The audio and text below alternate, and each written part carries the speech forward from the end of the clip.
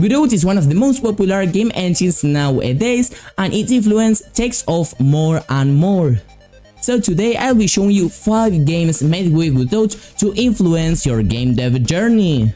Now let's start.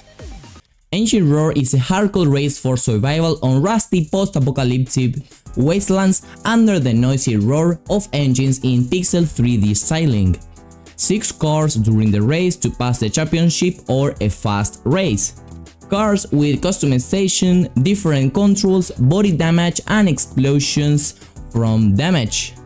More than 20 tracks with the possibility of changing day and night, a choice of different weather conditions, as well as guns and other attacking obstacles.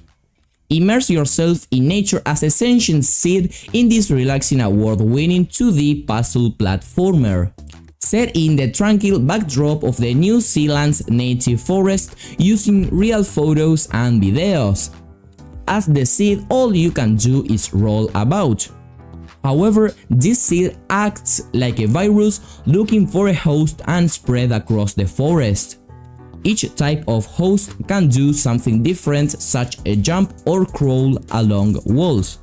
All of them can spit you out though, and you trigger this like a 2D old school gold game. Almost all the puzzles in Seedlings follow the same idea. Find the host, move them into position and shoot the seed to the next area. As the game progresses, more hosts, platforms or movable platforming elements are added, but the puzzle idea remains the same. MS Salmon is an interactive 2D movie combined with a mix of rail shooter, point and click, puzzle and quick time events.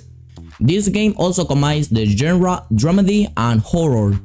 MS Salmon takes place in an anthropomorphic world in the late 1920s, where our protagonists, Ranieri, a fox, and Ben, a penguin detective, have to solve a murder case on a luxury ship called MS Salmon. While the duo collect the evidences on the ship, they aren't only coming closer to the truth of the case, but also lighting up their own dark past. Experience a nail-biting story in an anthropomorphic world centered around mystery and detective work, with the return of interactive 2D animated movies and influence the course through multiple choice. Dive into ripping dialogues, question witnesses and suspects, interact with your surroundings and gather evidence to find the killer. The clock is ticking. Ben has only 22 hours before the ship docks and the killer escapes. Are you ready to put your skills to the test and solve the mystery of the murder? Legendary Pilots is an indie flight simulator that doesn't pretend to be the most realistic flying game ever, but rather it is a fun, stylized game centered on the pilot's career. It is being developed by someone who truly loves aviation. Unlike in any other flying game, the user experiences many other aspects of the flight, like dealing with routes and passengers and buying and fixing their own plane in an immersive world. You will be delighted by its pixelated style, and don't worry about it being difficult, as everything is simplified thanks to the simplified navigation system and manageable crew.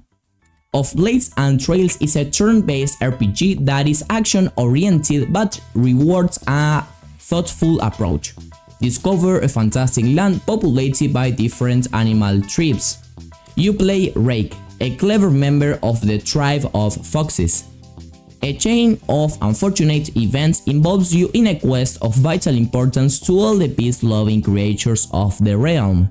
You will have to leave your own home village and explore the world to become strong enough to stand up to evil. It is inspired by classic hack and slays like Diablo and turn-based RPGs like Stone Shard. However, there is no permadeath in this game. It aims to be an accessible and entertaining action RPG. So these are definitely 5 Godot games that can really influence your game dev journey.